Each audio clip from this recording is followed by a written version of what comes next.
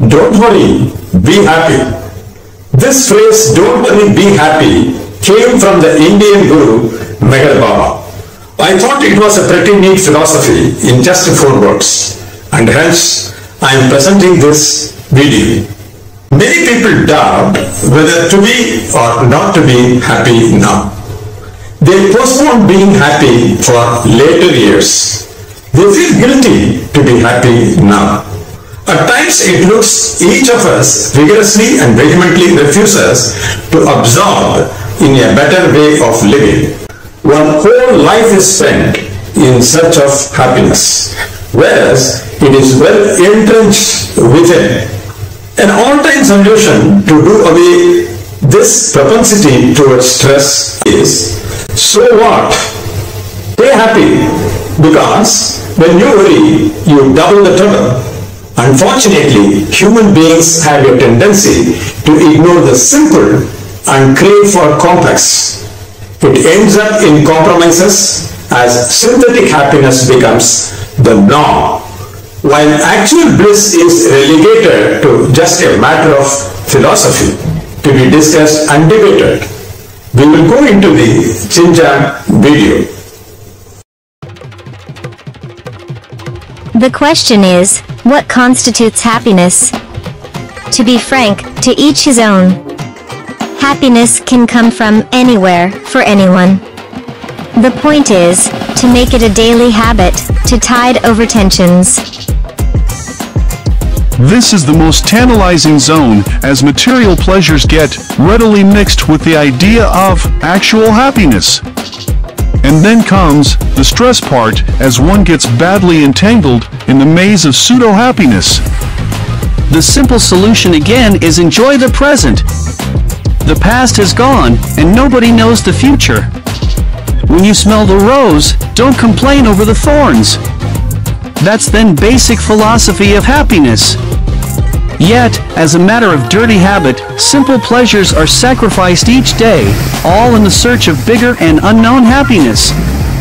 The happiness always resides around us in the little gifts bestowed on us by the God and nature. It is in the rising sun, it is in the cool breeze, it is the early chirping of birds, it is in the first sip of hot tea, it is in the smell of a book, it is in the aroma of the brew. Happiness, in essence, is a state of mind. And the key is in manifesting it out, to make it a guiding principle. A jazz artist, Bobby McFerrin, has won the Grammy Award for Best Pop Vocal Song of the Year in 1989. His lines are really punchy, however silly it might look. Don't worry, be happy has become instant viral. Listen to him and dance.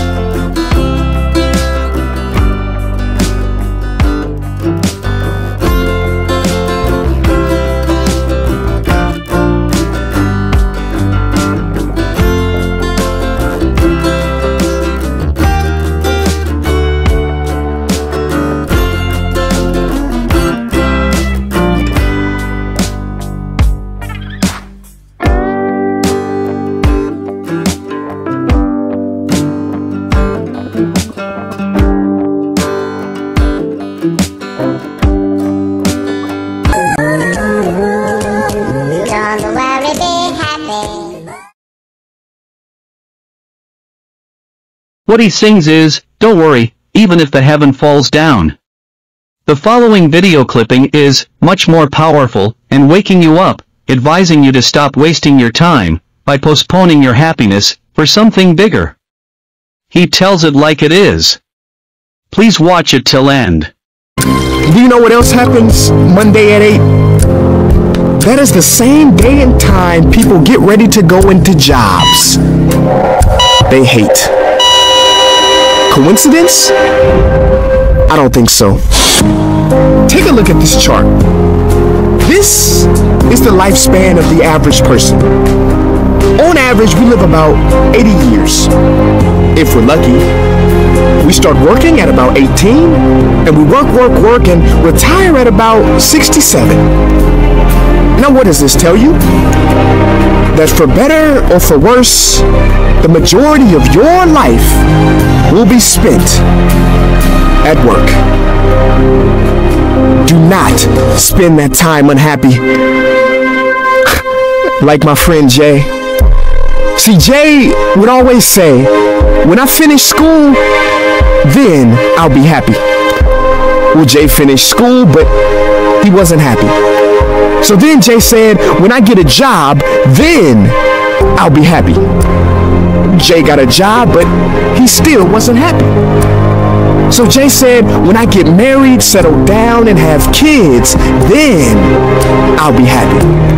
Well, he got married, settled down, had 2 kids, but still wasn't happy. So then Jay said, okay, when the kids leave home and I retire, then I'll be happy.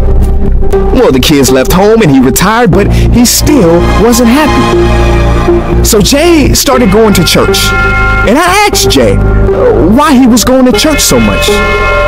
And he said, because when I die, then I'll be happy. Jay's story, however sad, is not unique. I could have replaced Jay with Johnny or Bonnie. In fact, Jay's initials stand for just about everybody. But it is not our fault. We have been tricked to stay stuck in jobs that are literally making us sick. And to be and then people. You know about the and then people, right? It's people who constantly say, and then I'll be happy. Oh, and I almost forgot the biggest lie. Keep a work-life balance. Work-life balance? Shouldn't it be the other way around? Shouldn't life come before work? Because when your life is better, your work is better? But don't take my opinion. Harvard professor Sean Acor recently discovered something fantastic, which he calls the happiness advantage. But how happy you are. His research is decisive. He says when you're happy, your intelligence rises, creativity rises, your productivity rises. And you know what else is funny? You also make more money. But here's the real kicker. You live longer too. I know, it sounds too good to be true, but yes, optimists actually live longer than pessimists, so you could stretch this graph a few extra years if this time here is filled with more joy and cheer.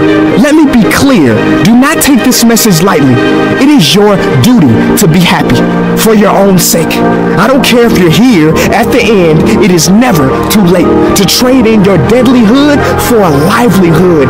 I believe people have low vital signs because they are involved in work that is not vital to them. My friends, happiness is a choice, but anyone who says it's easy has lied. It ain't easy, but you have to try. The first step is to look inside and remember the quote that the Buddha wrote 2,000 years ago, which I believe today for most people still applies. The problem is, you think you have time.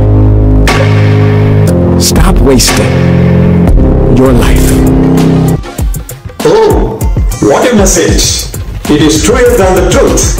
It's more telling because he is advising from the hospital bed. The message has a depth, truth, sincerity and seriousness. We cannot afford to ignore the message. Life-work balance cannot be explained more clearly than this.